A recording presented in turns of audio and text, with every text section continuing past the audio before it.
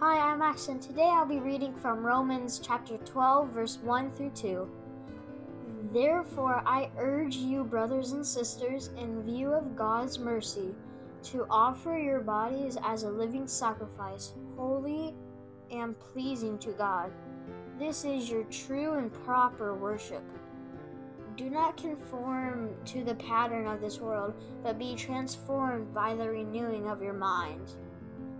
Then you will be able to test and approve what God's will is, His good, pleasing, and perfect will.